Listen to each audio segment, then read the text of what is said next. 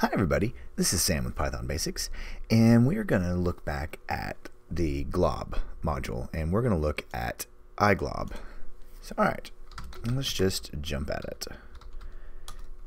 And if you're new here, thanks for joining us. Help out to glob.iglob.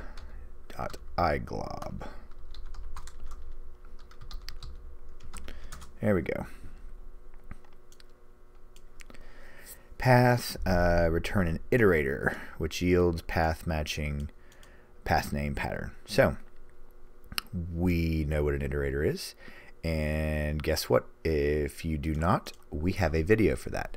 So if you haven't subscribed and you haven't watched very many of these, the way that things are around here is we do one video at a time, and everything that we are talking about that isn't specifically being discussed, there's a video for it, and most of the time there are links and cards, but iterators, you can just type in iterators or generators, and there's a whole bunch of them.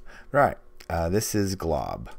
So, all right, we are going to do files.glob.iglob, and then we're just going to do star dot. Oops, it takes a string, star dot star, close that out, and then guess what? We run this, and files, there we are, generator object, and next. If you don't know what next is, guess what? There's a video for that.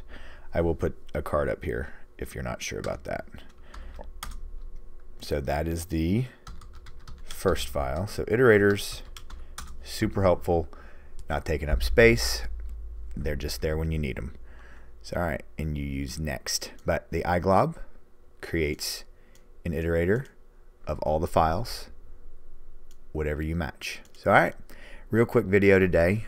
Just want to, there's some pretty cool stuff, but want to knock out the we don't want to skip around and miss any methods, but there's some cooler stuff, but want to make sure we touch on everything. So as always, thanks for watching. If you haven't subscribed yet, go ahead and subscribe and hit the notification bell. We have videos coming out all the time, building upon them. And please leave any comments, questions, or my all-time favorite, any video requests below, and we'll get right to them. So thanks again, stay tuned, and we'll see you next time. Bye guys.